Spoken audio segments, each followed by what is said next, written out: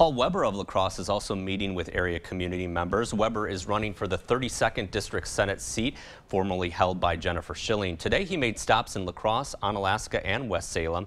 He says he wants to focus on education, health care, employment, and making sure communities are safe.